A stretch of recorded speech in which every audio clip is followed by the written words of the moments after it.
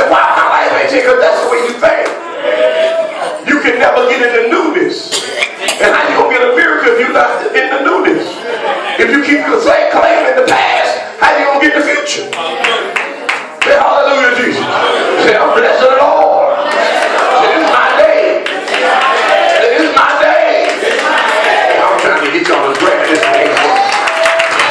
But what you going to get? I know it's going to be good. I know it's going to be good. Because God is good all the time. God is good. God, I got to grab on everything good. I'm going to cancel that other stuff. They cancel out. I'm canceling out high blood pressure. I'm canceling out arthritis. I'm canceling out broken heart. I'm canceling out everything I don't want today. And I'm going to start fresh. I'm going to let life come out my mouth. I'm going to let blessings come out my mouth. I'm going to let healing come out my mouth. Oh God, I'm feeling good. They say, you feeling good? I say, you got to understand, I'm breaking this in my life. I'm not saying I'm good. I'm saying I'm going to feel good. Because this is what I'm breaking into this day. What I was yesterday ain't going to be today. I got to begin to move like this thing. I got to stop staying where I don't want to be.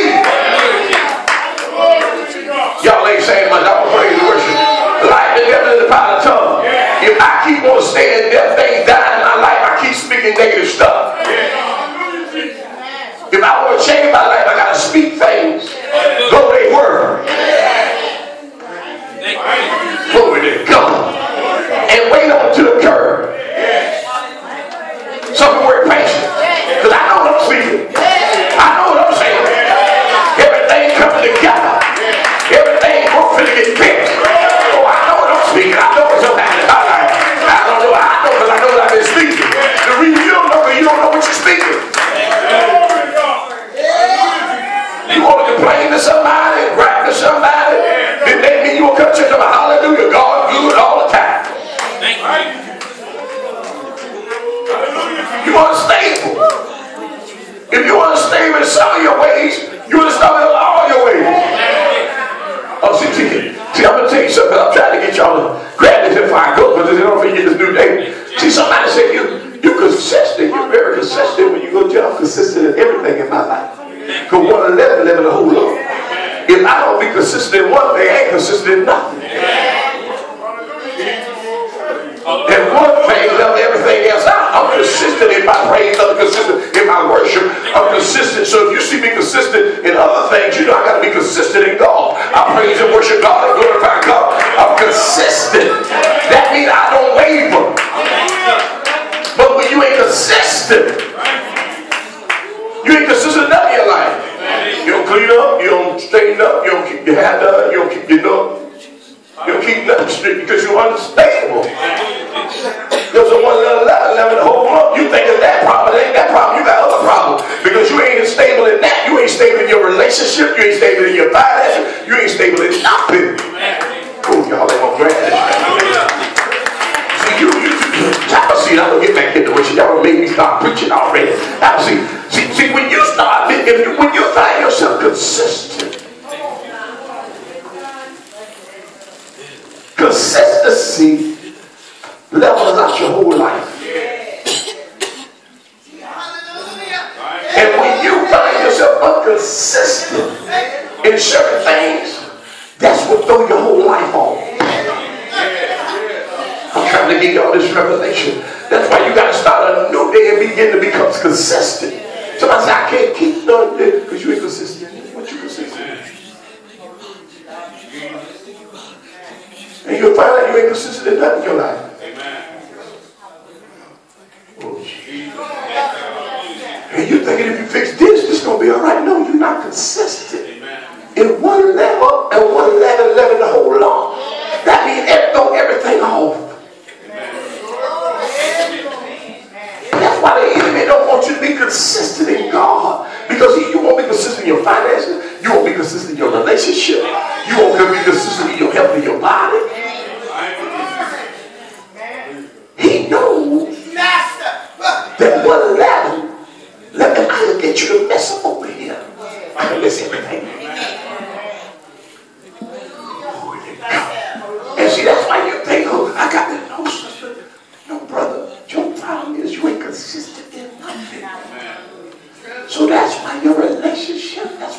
finances. That's when your body acting up and not lining up with the word of God because you're not consistent. God. And when you begin to become consistent, those nights won't forget it. Don't be upset. Being consistent in one thing. After a while, you'll be consistent in your prayer life. After a while, you'll be consistent in your love life. After a while, you'll be consistent. People start expecting something from you because you're so consistent. They be looking for you to show up because you're so consistent. When you are unstable and not consistent, they don't know what to expect out of you. Oh, Lord God. And you want to blame your finances. You want to blame the man or the woman. But you better look at them little things. That you ain't consistent in nothing. Glory to God. And that's where the enemy sneak at. He'll get you, make you think God ain't doing what he's supposed to do.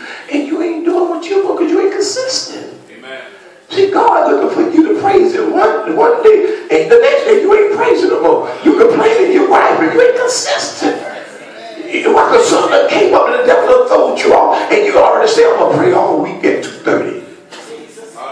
Try it sometime. You ever get it. Something going to come up at 2:30. Something going to have to be consistent. See, Daniel had a relationship with God. He was consistent. And the devil tried to break his consistency. But he was consistent, Daniel. Why? Because consistency keeps you connected. He said, from the first day you prayed, I heard you. Oh, because you always coming on time. You always here. I know when you're going to be at a certain time. I know that you praying. So you connected. You ain't got to get connected. You ain't got to praise for 3 or 4 hours to get connected. You already connected. You come to church this morning. You got to get connected because you done disconnected. And now you got to praise and wait for 30 minutes to get back connected.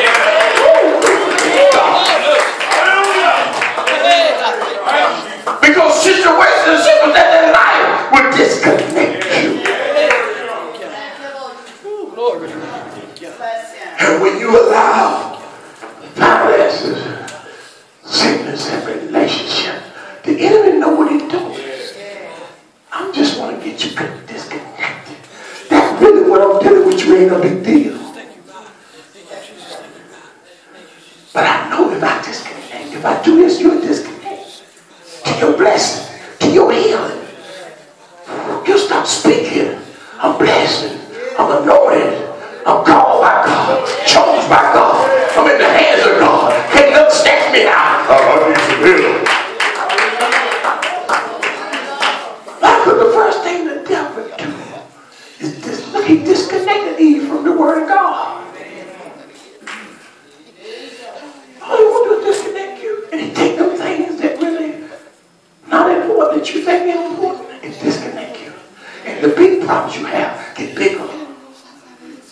Because you're disconnected. You don't even know you're disconnected. You're trying to figure out where did I disconnect when you got that attitude over there.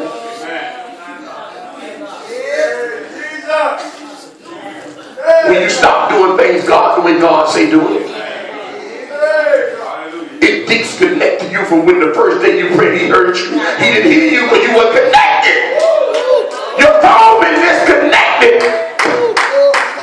Your lamp has been disconnected. You cry and he don't hear you because you've been disconnected. Because you didn't keep his word.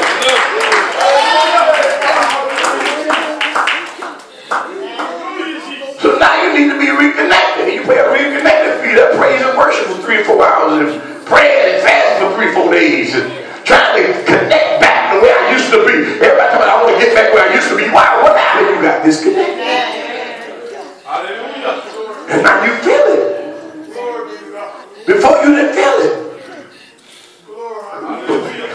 And sometimes you stay disconnected so long that you forget you disconnected and you start acting like you're connected. But no change comes in your life.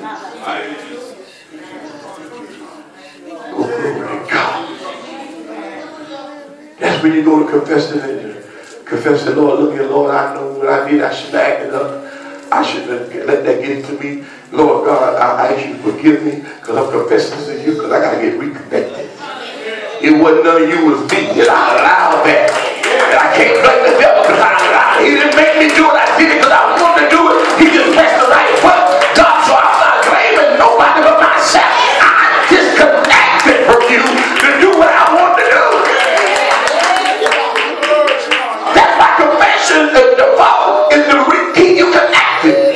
Because that's what disconnects you. It's not the fall, it's what you do after the fall. He'll set it up if you fall. If you confess, he's faithful and just to forgive you. So he set it up when you disconnect from me to be do what you want, you can reconnect. Don't wait the next week, don't wait the Thursday night, don't wait the Sunday. Connect right back quicker. Because when you get the devil more room to worship again, and next thing you know, you stay connected for years.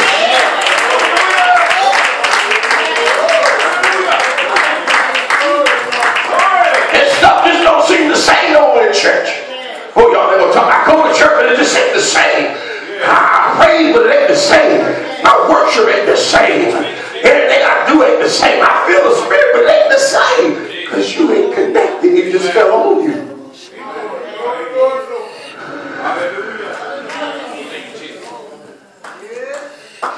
See, it's something when the Spirit of God overshadowed you. That means the Spirit of God wasn't with you. He overshadowed you.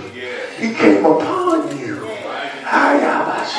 That don't mean he was in you. He came on you. And you think because he came on you, he's in you. When you know you ain't connected. You know you doing some things that's acting the way you should be acting. How you think you still connected when you ain't paid your phone bill? You don't know where your phone at. Flicking the lights up and I don't know what I, you know what I am. You ain't paid.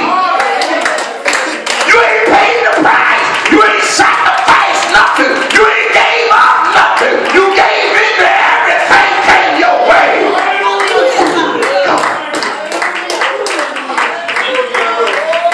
Jeez. And I don't know why I ain't close to God.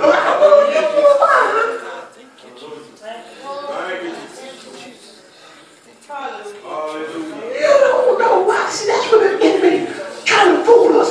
He want to act like it's God. He wants to think God is a liar.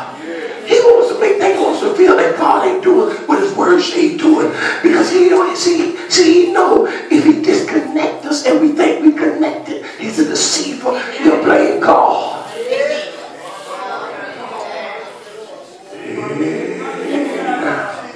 That devil's sneaky. He wants you to think that God will lie to you. He wants you to feel that he ain't a miracle worker. He can't heal you. He can't deliver you. Yes, he can. Reconnect to God. Give him praise and give him glory. Lift him up by all your heart, mind, and soul. Get all that other stuff out your heart and say, God, I belong to you. I present my body a living sacrifice. Hold it set by your side. You fix me because I can't fix myself. You perfect God because I can't perfect God. I surrender to you. I give it all to you. I'm not worried about the hope that I give it to you. I'm through with it.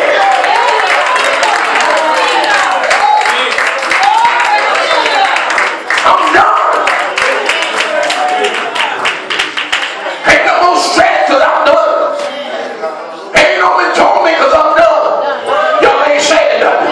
When you done, torment don't bother you. You like,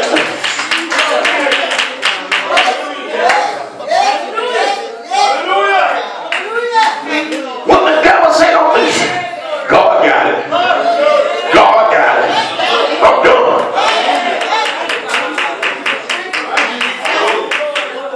But when you ain't done, torment bother you. The enemy can torment you because you ain't done. You ain't thrown your hands up to God and say, God, I give it to you. If it kill me, I can't do nothing about it. If it take me out, I can't do nothing about it. God, I belong to you. I done gave it all over to you. I'm done. It don't mean I quit.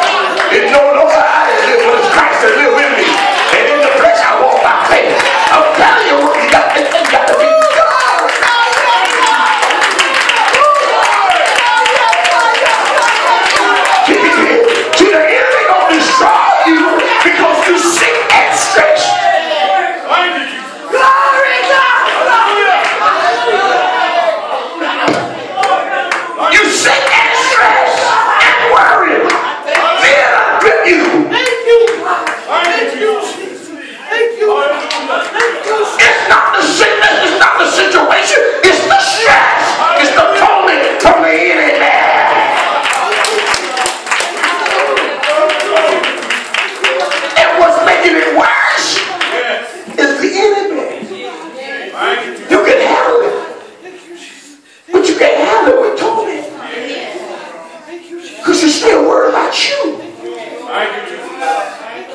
As long as you worry about you, he got you. Amen. Until you can surrender. I better get that fake surrender out the way. That fake stuff ain't working. Until you surrender. The enemy will continue to torment you. He will continue to worry you about you. No matter what you pray, you have your holy days, you have your not always so holy days. Because you ain't surrendered. When you surrender, you got to go through it, man. We just got to press through it, you know. We just got to press through it, you know what I'm saying? We just got to press through it. This too shall pass. He didn't break me his father leaving. He knew he was coming before I got here. He's in control. I just got to press through it. Sometimes I got to cry, but I got to keep going. Sometimes I might walk to sleep at prayer and not give it up, prayer. But I just got to keep going. I got to keep going and do it to the end. Because he said he gonna save me. He gonna keep me. He gonna elevate me. I can't let this destroy me. I can't let this overtake me. I can't let this stop me. Why? Because I surrender, God.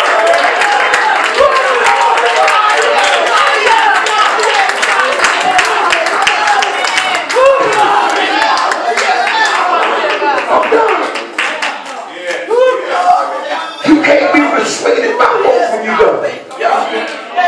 But when you ain't done, you try to please folks. But when you get done, you don't try to please nobody.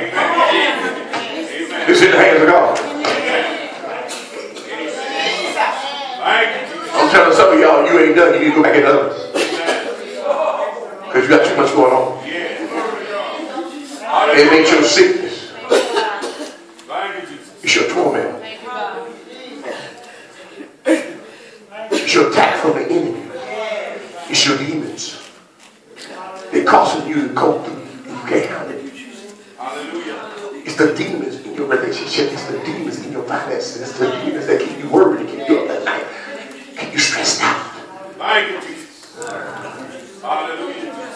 The demons doing their job. That's what they do. And you done gave this room because you ain't stable. You about to erupt at any time. You about to erupt at any time. If God's mercy don't come like it's coming today to bring you out of that situation and to give you some relief. See, some relief is just to put a hole in something and take the swelling out. I ain't going to take you out of, I'm just going to take the swelling out and give you some relief. And when you get some relief, you need to praise me, glorify me, and walk by faith and not by sight. I'm just going to give you some relief. Don't let that feel good make you think that it's over. That's the relief, because your faith got to catch up. Without faith, it's impossible to please God. That feel good and that relief came to make you grab on the faith.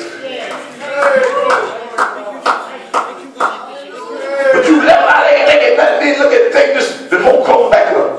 Got all the plus side, you sweat was gone, you feeling relief. And you didn't understand faith supposed to kick in because you're trying to come back up.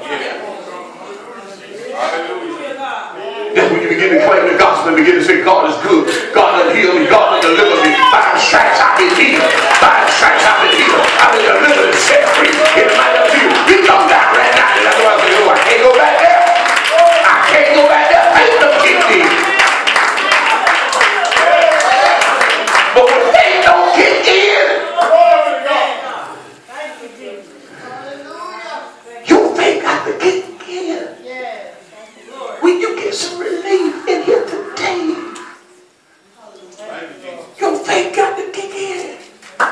When God reassure you everything gonna work out and everything gonna turn around, you feel that spirit come on you, your faith got to kick in. If your faith don't kick in,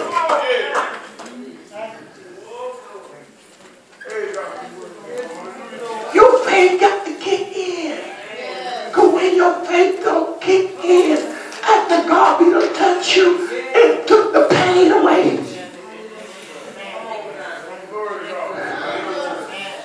Your faith supposed to kick in. So when the enemy try to come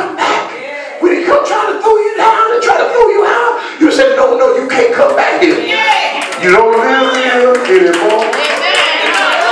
Yeah, glory to God. You can't live here anymore. You don't stay with me for years, but now you got to get up out of here.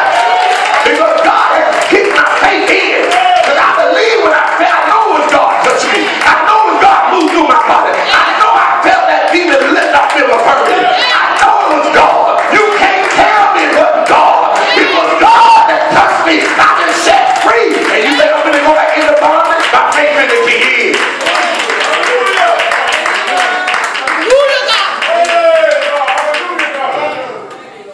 But your faith never kick in. You'll be like going up and down all the time. Why? Come get prayer, feel better. Oh, thank you. Oh, man, faith never kick in. Go back home. Oh, she still came back. Hallelujah. No faith kick in. You let it come back. Yeah. You let your finances go back down. You didn't even speak to it. You didn't even command it to go. When you sow the seed and you got the harvest and you got some money and God bless you, but when it starts going back down, you ain't speak nothing. So that means your faith didn't kick in. He gave you proof that he's God. He shows you that in the name of Jesus, every knee shall bow. He shows you that the power of God is more stronger than anything you ever get, any obstacle you're dealing with. He shows you that he's almighty, got all power in his hand, and no weapon formed against you going to take you down in God before you. Who can be against you? He shows you that he's God all by himself.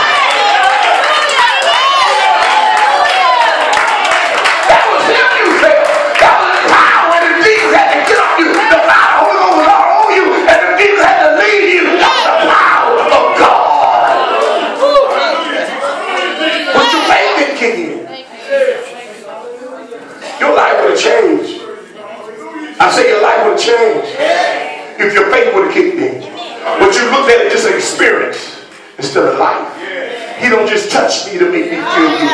He touched me to change me. He touched me that I may be grow up in faith, that my faith may grow, that I may become a man of God, a good soldier in the army of the Lord. He don't just touch me to make me roll on the floor and make me let everybody see me going up in the God. He touched me that my faith in him will get stronger.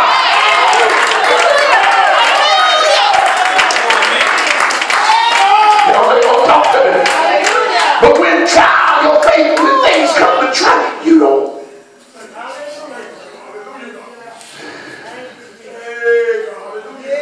You don't let your faith kick in. So you end up right back where you are. Because when the enemy tried to come back, you should have spoke greater him that's in me. See, but when God touched me, he put something in me, brother. He put something in me. He put a seed that needed to grow. He put a seed that needed to be watered. He put a seed of faith.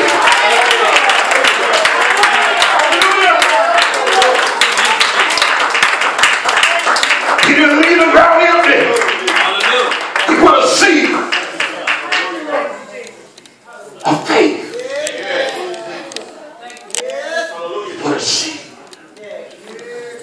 He didn't put a harvest. He put a seed. And if I do what he commanded me to do, the seed of faith will begin to grow. And my life will begin to change. And things will begin to get better. And I begin to see what I speak. The demons begin to flee. I begin to see what I speak. Money begin to come, but I begin to speak. Why? Because he put a seed in me. He ain't give me it already full grown. He gave me a seed. The kingdom of heaven is like a seed.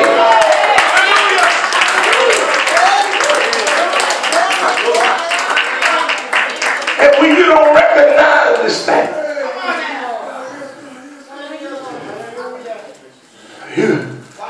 you don't know what God put in you. He put a seed in you. But it's up to you. Because he gives you free will. If you want it, you can grow it. We got all things are possible. Y'all better get it. Y'all better get it. All things are possible to him that believes. He don't put when he touched me. said, heal me. But I don't feel it yet. Keep praising him. Keep thanking him for it.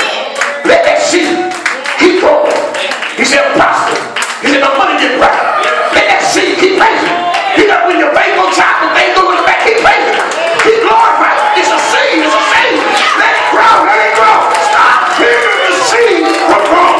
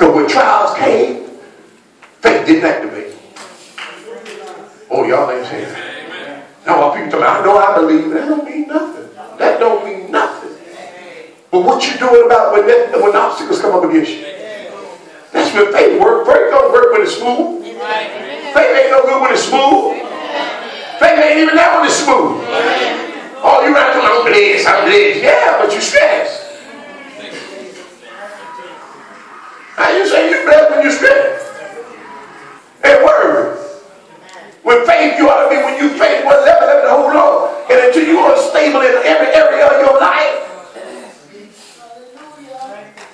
You ain't in no faith. Let me get off here. I'm going to say that because God is not a partial God. God don't mess with one side, don't mess with everything. God don't mess with your finances, don't mess with your health. God don't just mess with part of you, he mess with everything about you.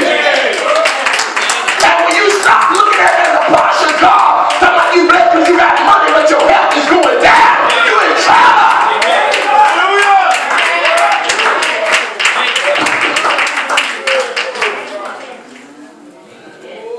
Riding good and looking good and you, oh Jesus. If they just cut you over there, see you ragged at the mango seed. Y'all ain't saying that. Because God comes to stabilize you, spirit, body, and soul. Thank you, Jesus. And sometimes we get caught up in one area. And we think that's God, but then the devil all over here eating up everything like cankerworms. Eating up everything else. Because you ain't no God. You can't eat that cankerworms. You got to go. Because God blessed here. If this God here, you can't stay here. You can't live here. You can't come and mess up one area. You know, all you can do is try my faith, but you can't destroy it. Nothing. You can try. Listen what it said. He said, I'm present on every side, but I can't be consumed. That means that all they can do is torment me. He can't touch my stuff. All he gonna do is act like he touching it. Thank you, Jesus. All they can say, you ain't got no money, you ain't got this. I'm saying, the devil, you a liar. You ain't healthy, you ain't healthy. Because I ain't healthy. I'm well and healthy. All you can do is torment me. He can't consume me. How you let the enemy cause you? What y'all done did to me? Something going on here. Y'all better get this here. God doing something right here. Don't let the enemy, he's a mirage. It's a mirage. He wants you to believe something that ain't true. Thank you, Jesus. You go to the doctor and he put you under and you say, I know I'm hurting. He said, well, I put you on the x-ray. And I think I know. But I see this little spot like a dot. You mean to tell me that little dot right there costs